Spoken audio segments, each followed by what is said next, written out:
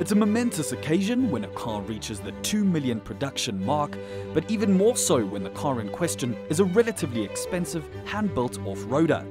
In June 2015, the Land Rover Defender reached this significant milestone, and understandably, its creators were more than a little proud.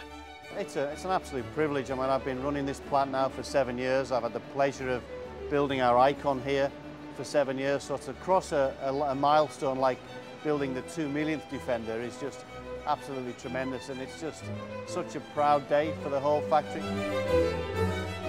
Launched in 1983 in 90 and 110-inch geysers, the Defender's lineage can be traced right back to the very first Land Rover of 1948. This longevity can be attributed to the Defender's legendary off-road ability, but it's not the only reason for its enduring appeal. I guess Defender is something special. It has an unbelievable capability in terms of technology. It has, on the other hand, design clues, which are so simple that every kid could draw a Land Rover. And therefore, everybody knows, whenever you see a Land Rover, that's a Land Rover, that's a Defender. You see it immediately. It's an icon all around the world. All good things must come to an end, however, and Jaguar Land Rover has announced that Defender production will cease in December 2015. What exactly will take its place remains unclear, but the British company has already previewed some exciting new technologies that will no doubt find their way into the newcomer. One of these cutting-edge features is the remote control system, which allows the driver to control steering, brakes and throttle via a smartphone from outside the car. This enables the driver to check the precise positioning of the vehicle in relation to obstacles, whilst walking alongside the car at a maximum speed of 4 miles per hour.